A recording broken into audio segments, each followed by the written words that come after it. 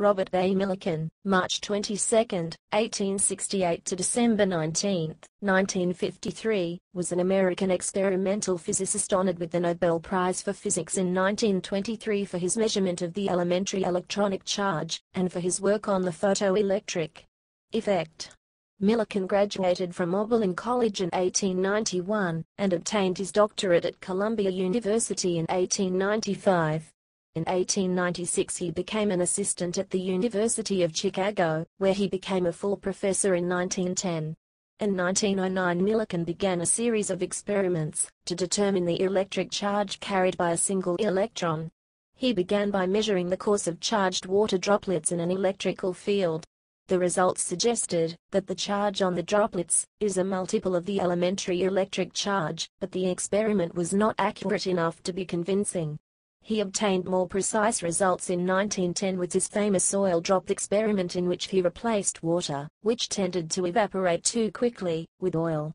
In 1916 Millikan took up with similar skill the experimental verification of the equation introduced by Albert Einstein in 1905 to describe the photoelectric effect. He used this same research to obtain an accurate value of Planck's constant. In 1921 Millikan left the University of Chicago to become director of the Norman Bridge Laboratory of Physics at the California Institute of Technology, Caltech, in Pasadena, California. There he undertook a major study of the radiation that the physicist Victor Hess had detected coming from outer space. Millikan proved that this radiation is indeed of extraterrestrial origin, and he named it cosmic rays. As chairman of the Executive Council of Caltech, the school's governing body at the time, from 1921 until his retirement in 1945, Millikan turned that school into one of the leading research institutions in the United States. He also served on the Board of Trustees for Science Service, now known as Society for Science and the Public, from 1921 to 1953. Biography. Education. Robert Andrews Millikan was born on March 22, 1868, in Morrison, Illinois. Millikan went to high school in Maquoketa, Iowa. Millikan received a bachelor's degree in the classics from Oberlin College in 1891 and his doctorate in physics from Columbia University in 1895. He was the first to earn a PhD from that department. At the close of my sophomore year, my Greek professor asked me to teach the course in elementary physics in the preparatory department during the next year. To my reply that I did not know any physics at all, his answer was, "Anyone who can do well in my Greek can teach physics." "All right," said I, "you will have to take the consequences, but I will try and see what I can do with it." I at once purchased an Avery's Element of Physics, and spent the greater part of my summer vacation of 1889 at home, trying to master the subject. I doubt if I'd have ever taught better in my life than in my first course in physics in 1889. I was so intensely interested in keeping my knowledge ahead of that of the class, that they may have caught some of my own interest and enthusiasm. Millikan's enthusiasm for education continued throughout his career, and he was the co-author of a popular and influential series of introductory textbooks, which were ahead of their time in many ways. Compared to other books of the time, they treated the subject more in the way in which it was thought about by physicists. They also included many homework problems that asked conceptual questions, rather than simply requiring the student to plug numbers into a formula. In 1902 he married Greta Irvin Blanchard. They had 3 sons, Clark Blanchard, Glenn Allen, and Maximum Franklin. Charge of the electron. Starting in 1908, while a professor at the University of Chicago, Millikan worked on an oil drop experiment in which he measured the charge on a single electron. J. Thomson had already discovered the charge-to-mass ratio of the electron. However, the actual charge and mass values were unknown. Therefore, if one of these two values were to be discovered, the other could easily be calculated. Millikan and his then graduate student Harvey Fletcher used the oil drop experiment to measure the charge of the electron, as well as the electron mass, and Avogadro's number, since their relation to the electron charge was known. Professor Millikan took sole credit, in return for Harvey Fletcher claiming full authorship on a related result for his dissertation. Millikan went on to win the 1923 Nobel Prize for Physics, in part for this work, and Fletcher kept the agreement a secret until his death. After a publication on his first results in 1910, contradictory observations by Felix Ehrenhaft started a controversy between the two physicists. After improving his setup, Millikan published his seminal study in 1913. The elementary charge is one of the fundamental physical constants, and accurate knowledge of its value is of great importance. His experiment measured the force on tiny charged droplets of oil suspended against gravity between two metal electrodes. Knowing the electric field, the charge on the droplet could be determined. Repeating the experiment for many droplets, Millikan showed that the results could be explained as integer multiples of a common value, 1.592 x 1019 coulomb, the charge on a single electron. That this is somewhat lower than the modern value of 1.602 176, 53, 14, x 1019 coulomb is probably due to Millikan's use of an inaccurate value for the viscosity of airs. Although at the time of Millikan's oil drop experiments it was becoming clear that there exist such things as subatomic particles, not everyone was convinced.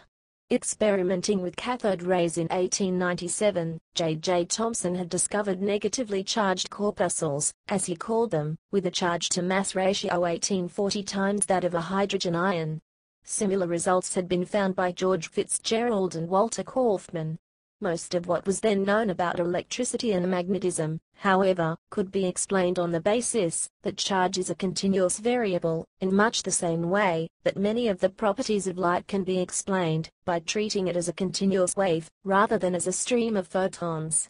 The beauty of the oil drop experiment is that, as well as allowing quite accurate determination of the fundamental unit of charge, Millikan's apparatus also provided a hands-on demonstration that charge is actually quantized. The General Electric Company's Charles Steinmetz, who had previously thought that charge is a continuous variable, became convinced otherwise after working with Millikan's apparatus. Data selection controversy. There is some controversy over selectivity in Millikan's use of results from his second experiment measuring the electron charge. This has been discussed by Alan Franklin, a former high-energy experimentalist and current philosopher of science at the University of Colorado. Franklin contends that Millikan's exclusions of data do not affect the final value of the charge obtained, but that Millikan's substantial cosmetic surgery reduced the statistical error. This enabled Millikan to give the charge of the electron to better than 0.5%. In fact, if Millikan had included all of the data he discarded, the error would have been within 2%. While this would still have resulted in Millikan's having measured the charge of E better than anyone else at the time, the slightly larger uncertainty might have allowed more disagreement with his results within the physics community, which Millikan likely tried to avoid. David Goodstein argues that Millikan's statement, that all drops observed over a 60-day period were used in the paper, was clarified in a subsequent sentence which specified all drops upon which complete series of observations were made. Goodstein attests that this is indeed the case and notes that 5 pages of tables separate the two sentences. Photoelectric effect. When Einstein published his seminal 1905 paper on the particle theory of light, Millikan was convinced that it had to be wrong, because of the vast body of evidence that had already shown that light was a wave. He undertook a decade-long experimental program to test Einstein's theory, which required building what he described as a machine shop in Vaculo, in order to prepare the very clean metal surface of the photoelectrode. His results confirmed Einstein's predictions in every detail, but Millikan was not convinced of Einstein's interpretation, and as late as 1916 he wrote, "Einstein's photoelectric equation cannot in my judgment be looked upon at present as resting upon any sort of a satisfactory theoretical foundation, even though it actually represents very accurately the behavior of the photoelectric effect." And his 1950 autobiography, however, he simply declared that his work scarcely permits of any other interpretation than that which Einstein had originally suggested, namely that of the semi-corpuscular or photon theory of light itself. Since Millikan's work formed some of the basis for modern particle physics, it is ironic that he was rather conservative in his opinions about 20th-century developments in physics, as in the case of the photon theory. Another example is that his textbook, as late as the 1927 version, unambiguously states the existence of the ether, and mentions Einstein's theory of relativity only in a non-committal note at the end of the caption under Einstein's portrait, stating as the last in a list of accomplishments, that he was author of the special theory of relativity in 1905. And of the general theory of relativity in 1914, both of which have had great success in explaining otherwise unexplained phenomena, and in predicting new ones. Millikan is also credited with measuring the value of Planck's constant, by using photoelectric emission graphs of various metals. Later life. In 1917, solar astronomer George Ellery Hale convinced Millikan to begin spending several months each year at the Throop College of Technology, a small academic institution in Pasadena, California that Hale wished to transform into a major center for scientific research and education. A few years later Throop College became the California Institute of Technology, Caltech, and Millikan left the University of Chicago, in order to become Caltech's chairman of the Executive Council, effectively its president. Millikan would serve in that position from 1921 to 1945. At Caltech most of his scientific research focused on the study of cosmic rays, a term which he coined. In the 1930s he entered into a debate with Arthur Compton over whether cosmic rays were composed of high-energy photons, Millikan's view, or charged particles, Compton's view. Millikan thought his cosmic ray photons were the birth cries of new atoms continually being created by God to counteract entropy and prevent the heat death of the universe. Compton would eventually be proven right by the observation that cosmic rays are deflected by the Earth's magnetic field, and so must be charged particles. Robert Millikan was vice chairman of the National Research Council during World War I. During that time, he helped to develop anti-submarine and meteorological devices. He received the Chinese Order of Jade. And his private life, Millikan was an enthusiastic tennis player. He was married, and had 3 sons, the eldest of whom, Clark B. Millikan, became a prominent aerodynamic engineer. Another son, Glenn, also a physicist, married the daughter, Claire, of George Leigh Mallory of because it's their Mount Everest fame. Glenn was killed in a climbing accident in Cumberland Mountains in 1947. A religious man and the son of a minister, in his later life Millikan worked to reconcile in the public understanding the complementary relationship between Christian faith and science. He dealt with this in his Terry Lectures at Yale in 1926-7, published as Evolution in Science and Religion. A more controversial belief of his was eugenics. This led to his association with the Human Betterment Foundation and his praising of San Marino, California for being the westernmost outpost of Nordic civilization, with a population which is twice as Anglo-Saxon as that existing in New York, Chicago or any of the great cities of this country. Westinghouse Time Capsule. In 1938, he wrote a short passage, to be placed in the Westinghouse Time Capsules. At this moment, August 22, 1938, the principles of representative ballot government, such as are represented by the governments of the Anglo-Saxon, French, and Scandinavian countries, are in deadly conflict with the principles of despotism, which up to 2 centuries ago had controlled the destiny of man throughout practically the whole of recorded history. If the rational scientific progressive principles win out in this struggle, there is a possibility of a Wallace Golden Age ahead for mankind. If the reactionary principles of despotism triumph now, and in the future history of mankind will repeat the sad story of war and oppression as in the past. Death and legacy.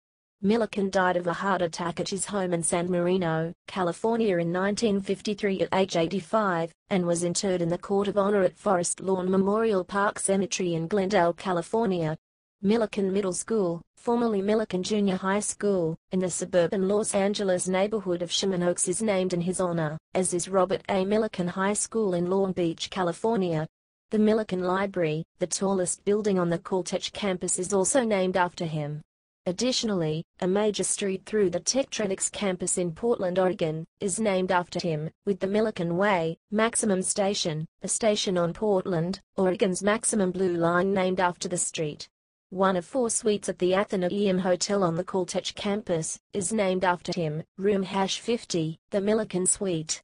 On January 26, 1982, he was honored by the United States Postal Service with a 37-cent Great American Series, 1980-2000, postage stamp. Famous statements. There is no likelihood man can ever tap the power of the atom. The glib supposition of utilizing atomic energy, when our coal has run out, is a completely unscientific utopian dream, a childish bugaboo. Nature has introduced a few foolproof devices into the great majority of elements that constitute the bulk of the world, and they have no energy to give up in the process of disintegration. 1928 at the Chemists Club, New York. 1928 at the Chemists Club, New York. 1928 at the